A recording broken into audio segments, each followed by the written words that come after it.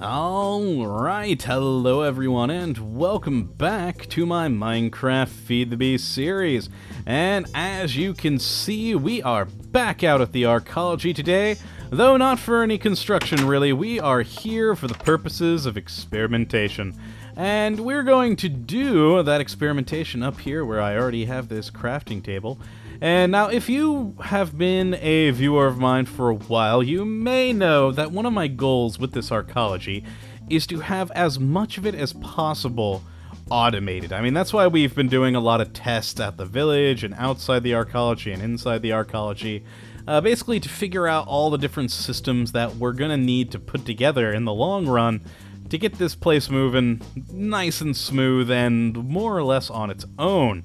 And one of the things for that automation and everything that we're going to need is ways to control it.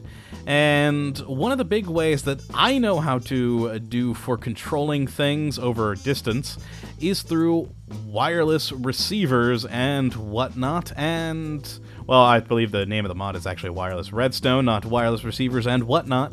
But, yes, through Wireless Redstone. Now, I've used it a bit in the past, but never for something this ambitious. I've only ever used it for small little redstone machines and like hidden doors and stuff like that. But today I'm gonna run you guys through the basics that I know of wireless redstone and try and show you how I could use it here, mainly for lights, because well, we have a lot of these different inverted lights all around the place that can be turned on and off with the redstone signal. And so for wireless redstone, we could use that to basically control all the lights in this facility, or at least most of them. I mean, I'm not going to hook these things up to wireless redstone or anything like that. But for like the farming area and the manufacturing sections, we could be able to... we would have the ability to control lights, which I think is kind of cool to have. So, if we just go to this crafting table here, I already set up the NEI with wireless, because unfortunately, the mods in the item subset here... Oh, where is it? It's... Oh, okay, losing control here. Alright, hold on. There we go.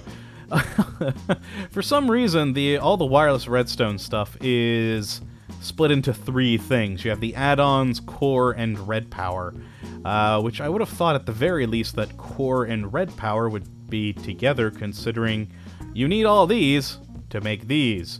And this is what you make wireless redstone for. So, yeah. Oh, well, though, the basic things that we're going to be looking at today are here, which is the wireless remote, the wireless receiver, and the wireless transmitter. Now, we're going to make this remote first because it's quite easy. As you can see, it is just a button and a wireless transceiver. So if we make ourselves a button there, excellent. And then to make the wireless transceiver, it's pretty simple. You just take an ender pearl, surround it with redstone, as well as glowstone. And there you go. You get this Rether pearl. I have no idea if I'm saying that right, but yeah, that looks right to me. Either Rether or Rether pearl, something along those lines. And we need 5 of those, so let's just grab all this. And we also need obsidian sticks. So if we make 10 should do.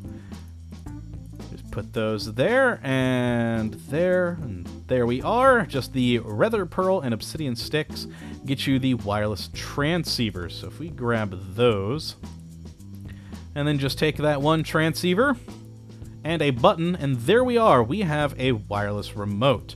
Now, I love this thing to death. It's quite cool. When you right-click, you send a wireless redstone signal. But of course, this is a freshly built remote. It has no signal whatsoever. So if we shift right-click, we get this wonderful little GUI here so that we can change the frequency. And I absolutely... this is the big reason I love this mod, is that you can have just so many different redstone signals going around everywhere. I mean, granted, you probably don't want to have thousands of them in your world, but you have the potential to do that because you can control it, raise and lower it by tens, hundreds, single digits, and it's all good to go. Now, ooh, I don't want it to be that at all. Let's get this thing back to about 1,000, bring that down, and bring it to there. There we are. We'll make it 10. That's much easier to get to frequency.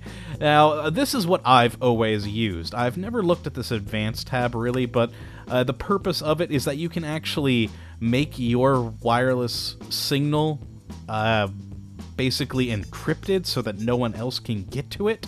I mean, that's my understanding of it. Like I said, I've never actually used it, but that's my basic understanding, is that you can use this to make yourself a private wireless signal. But we'll stick with this because, hey, I'm the only one in this world. There's really no point for that. So yeah, we have that set to 10. Quite nice and simple. Now, oh yeah, which now, as you notice, it lights up there when I right-click, but of course, we have nothing to actually turn on and off. Let's rectify that. Now, we're going to make this wireless receiver here, which is pretty simple. What we need is some stone bowls, which, you know, basic bowl shape, just with smooth stone. Wonderful. And you take 2 of those, well, really 1, but I'm going to make 2. So you take a stone bowl and a wireless transceiver, and you get a receiver dish. So let's grab those. And we also need to use these stone wafers, which these are pretty simple to build. Now, you could make them in one of these ways by using minium or a philosopher's stone, something like that, but that's that's too complicated for me. Actually, it's pretty simple, but I don't like doing it that way. I just like smelting stone. It's easier. Now, yes, I know you get more out of materials for this, but my whole arcology is made of stone. I've got a whole system set up for making an infinite amount of stone, so it doesn't really bother me if I'm wasting stone to make stone wafers. So, yeah, I just popped them into an electric furnace, and I believe you can, yeah, put them into a powered furnace as well. And, yeah, that's how I make them. Pretty easy. And what we need to do with these is make some stone wires, which I believe I'll need 8 for what I want to do today. So if we take 8 stone wafers and some redstone, there we go, we have stone wires. Now to make the receiver, there we go, we just take 2 stone wires, a stone wafer, an obsidian stick, and our bowl.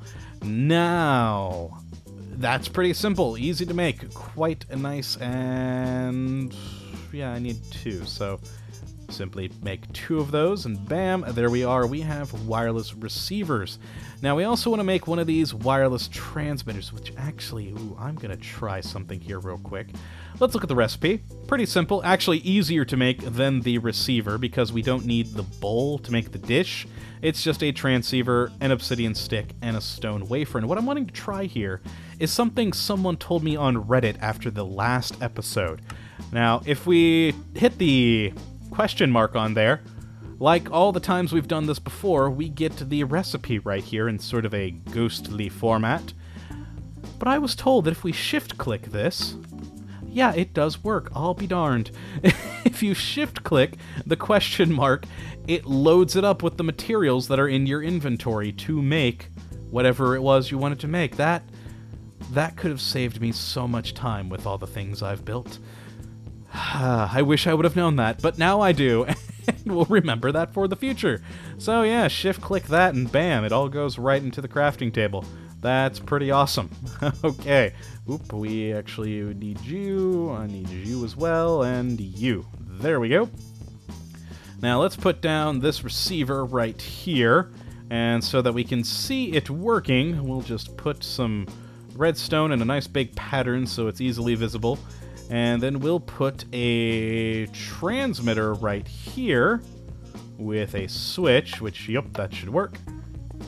And if we just make this 100 frequency, and same with this one, we'll make that 100 as well.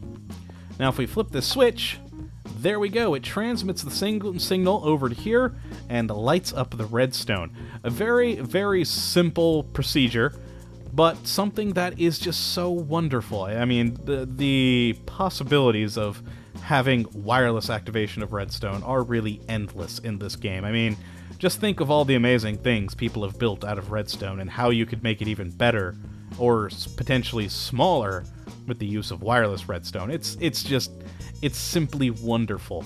Now, if we put another one down here, let's turn you off.